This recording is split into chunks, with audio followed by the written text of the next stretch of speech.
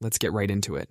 Number 10. The tooth pain that moves around. Sometimes a toothache doesn't stay put. One day it's your back molar, then it's your front tooth, then it jumps to the other side of your mouth. Most people would just pop some painkillers and schedule a dentist appointment. But that moving tooth pain could actually be your heart trying to tell you something's wrong. Your body's wiring is kind of weird. The same nerves that sense pain in your heart also connect to your jaw and teeth. So when your heart's in trouble, it sometimes sends out an SOS signal that your brain misreads as tooth pain. It's like your heart's playing a game of telephone with your brain, but the message gets scrambled along the way. Some people have actually died from heart attacks because they were sitting in a dentist's waiting room instead of an emergency room. Their brain was telling them, tooth problem, when their heart was screaming, help. If your tooth pain keeps moving around and your dentist can't find anything wrong, that's a red flag. If you're also feeling tired, short of breath, or getting sweaty for no reason, alarm bells should start ringing. Cavities don't jump from tooth to tooth. Real tooth problems usually stick to one spot and get worse when you eat something hot, cold, or sweet. But heart-related tooth pain is like playing whack-a-mole with your teeth. Some dentists now keep defibrillators in their offices, not because they're expecting dental emergencies, but because they've learned the hard way that sometimes that toothache their patient came in with wasn't a toothache at all. Number 9. The sudden ability to see better. Imagine waking up one morning and suddenly being able to see better than you have in years. Your vision is crystal clear, like someone upgraded your eyes while you were sleeping. Sounds amazing, but this might actually be really bad news. This sudden improvement in vision, especially if you're nearsighted, could be your body screaming for help. When your blood sugar gets dangerously high, it starts messing with the lens in your eye. Imagine your eye's lens is a tiny sponge. When blood sugar rises, glucose floods into the lens. This glucose traps water, so your lens starts swelling, and this changes its shape. For some people, this new shape temporarily fixes their nearsightedness. It's like getting free LASIK surgery, except instead of a doctor fixing your eyes, it's your body having a sugar crisis. While you're enjoying your new crystal clear vision, your high blood sugar is silently damaging your blood vessels. These damaged vessels can lead to blindness if left unchecked. It's like your body is trading a temporary vision upgrade for permanent eye damage. This miracle vision improvement is often one of the first signs of undiagnosed diabetes. So if you wake up one day and suddenly have eagle eyes, don't post about your miracle on social media just yet. Get yourself to a doctor because your body might be trying to warn you about something much more serious. Number 8. The Thunderclap Headache. You're sitting there scrolling through your phone when suddenly it feels like someone just smacked you in the head with a hammer. This isn't your regular, I need some Advil headache. The pain goes from 0 to nuclear in under 60 seconds.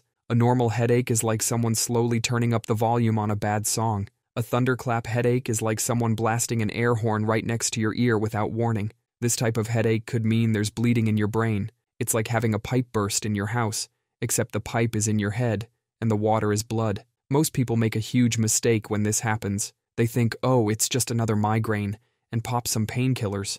Taking painkillers for this is like putting a Band-Aid on a bullet wound. It might make you feel better for a moment, but you're masking something that could literally kill you. Your brain is pretty bad at telling different types of pain apart. It's like a security system that sets off the same alarm for both a burglar and a leaf hitting the window. If this is the worst headache you've ever had in your life, and it hit you like a truck, that's your brain screaming, get to the hospital, drop whatever you're doing and get to the ER. Every minute you wait, the sand is slipping through an hourglass. If you catch it early, doctors can fix what's causing it, but they need to catch it before your brain decides to throw in the towel. Better to feel silly about a false alarm than to never feel anything again. Number 7. Dark, velvety patches on your skin. Those areas that look like you've got a permanent shadow on your neck, or those spots in your armpits that look like you missed a spot while showering. Turns out your body might be trying to tell you something pretty serious. This condition is called acanthosis nigricans, but let's just call it the velvet curse. Think of it like your body's check engine light, but instead of a dashboard, it shows up on your skin. These patches aren't just a cosmetic issue. They're actually your body waving a big red flag saying your insulin isn't working right. Imagine your cells are like nightclub bouncers, and insulin is the VIP pass that lets sugar in. But sometimes, these bouncers get tired of seeing so many VIP passes, they start ignoring them, making it harder for sugar to get into the club. That's insulin resistance, the pre-party to diabetes. Your body starts pumping out more and more insulin to try to get the sugar past those stubborn bouncers, And all this excess insulin floating around causes those dark, velvety patches. Most people just think it's a tan that won't go away, or worse, dirt they can't wash off. They'll scrub and scrub. Meanwhile, their body is desperately trying to warn them about something much more serious. Don't ignore these patches or try to scrub them away. Your body is basically sending you a life-saving text message. Number 6. The sudden loss of smell. You wake up one morning and can't smell your coffee. Maybe you've got a cold or allergies are acting up. But that loss of smell might be your brain trying to sound the alarm, 15 years before things get really bad. Scientists have found that up to 90% of people with Parkinson's disease lost their sense of smell over a decade before they got their actual diagnosis. Your nose might know you're getting Parkinson's before your doctor does. And it's not just Parkinson's. Loss of smell can be an early warning sign for Alzheimer's too. Your nose is basically an extension of your brain. Those smell receptors in your nose are actually neurons, brain cells in your nostrils. When these cells start dying off, your brain is sending you a warning signal. Most people don't even notice when their sense of smell starts fading. A gradual decline that happens so slowly, you might not realize it until you can't smell a gas leak. Grab a jar of peanut butter, close your eyes, hold it under one nostril while blocking the other, and see if you can smell it. If one side is significantly worse than the other, that's a red flag. Don't panic if you fail this test. Just get it checked out. Catching these conditions early can be the difference between managing them and letting them manage you. Number 5. The sudden appearance of red streaks from a cut. You get a small cut from a rose thorn. You clean it, slap a Band-Aid on it, and forget about it. A few days later, there's a red line starting from the cut, snaking its way up your arm. This is your lymphatic system screaming for help. Bacteria from that cut have invaded your lymph vessels. Your lymph vessels are tiny highways that connect to your bloodstream. These bacteria are making their way to your heart.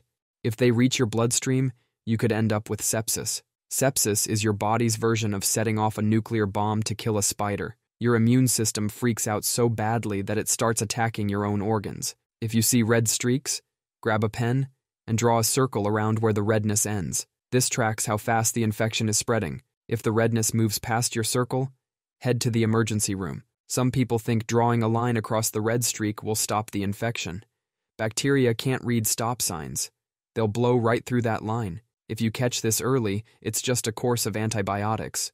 But if you wait, you're gambling with your life. Number 4, the gums that bleed easily. So you're brushing your teeth, and you notice a bit of pink in the sink. No big deal.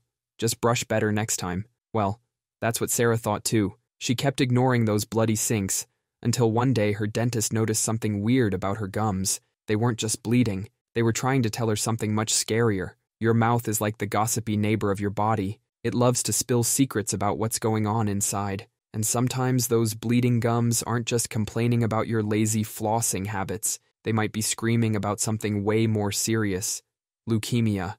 That blood cancer. One of its first signs is gums that bleed way too easily. Because when you have leukemia, your blood can't clot properly. So that little bump from your toothbrush turns into a mini crime scene in your bathroom sink. Remember learning about scurvy in history class? That thing pirates got from not eating enough oranges? Well, surprise. It's not just a thing of the past. When you're severely low on vitamin C, your gums get so weak they start bleeding if you look at them funny. I'm not saying you should panic every time you see a little blood while brushing, but if your gums are bleeding for more than 2 weeks, even when you're being gentle with them, that's your body waving a red flag. Because for Sarah, that weird thing her dentist noticed, it led to her getting diagnosed with leukemia early enough to treat it successfully. Her bleeding gums literally saved her life. Number 3. The diagonal earlobe crease. A diagonal line cutting across your earlobe that might be trying to tell you something pretty serious. Back in 1973, a doctor named Sanders Frank noticed something strange. A lot of his heart patients had this weird diagonal crease in their earlobes. Now more and more doctors are paying attention. Turns out, this tiny wrinkle might be a warning sign that your heart's in trouble. Studies show people with this crease are more likely to have heart disease. Your earlobes have some of the tiniest blood vessels in your body. When these vessels start having problems, it's like a canary in a coal mine. If your tiny earlobe vessels are struggling, chances are your coronary arteries aren't doing so hot either. Millions of people are walking around with this crease right now. Some people just get this crease from sleeping weird or aging. But if you've got the crease, especially if you're under 60 and have other risk factors like high blood pressure, it might be time to have a chat with your doctor. Number 2.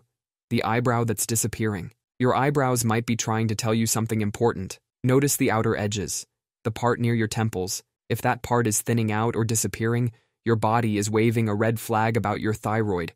It's called Hertog's sign. Your thyroid is like your body's power plant. When it starts failing, your body experiences a power shortage. And just like a city during a blackout, your body starts shutting down non-essential services first. And those outer eyebrow hairs are considered non-essential. When your thyroid fails, your body's thermostat breaks, your metabolism slows down, your brain gets foggy, and your heart rate changes. Left unchecked, it can lead to serious complications. But your eyebrows are giving you an early warning. Think of them as your body's check engine light. You could just cover it up with makeup or microblading. But that's like putting tape over your car's check engine light and hoping for the best. The craziest part is most people don't even notice this happening. They just wake up one day, look in the mirror, and think their eyebrows look different. Then they go buy an eyebrow pencil instead of getting their thyroid checked. Next time you're filling in your brows, pay attention to that outer third. If it's disappearing, skip the makeup aisle and head to your doctor instead. Number 1. The sudden appearance of spider veins on your torso. Spider veins showing up on your belly or chest could actually be your body screaming for help. These aren't your regular spider veins that show up on legs after too many hours standing at work. These are something way more sinister. Doctors call it caput medusae, which is fancy Latin for Medusa's head. Your liver, the chemical factory that keeps you alive, might be in serious trouble. When your liver gets damaged, it starts to scar up and harden. Think of it like a garden hose getting squeezed. The water has to go somewhere else. In this case, the water is your blood, and that somewhere else is through these new veins that pop up on your skin. Your body is basically creating a detour system because the main highway, your liver, is blocked. By the time these veins show up, your liver might already be in pretty bad shape. It's like when your check engine light comes on. The problem didn't just start. It's been building up for a while. If you ignore these warning signs, things can go south really fast. We're talking potential liver failure, internal bleeding, and other complications. If you catch this early enough, you might be able to hit the brakes on the damage. Your doctor can run tests to figure out what's causing the problem and start treatment before things get worse. If you start seeing these snake-like veins crawling across your torso, don't shrug it off as a cosmetic issue. Get yourself to a doctor before your body's traffic jam turns into a full-blown pileup. That's all for today. I'll be making similar videos in the future. Subscribe to see them.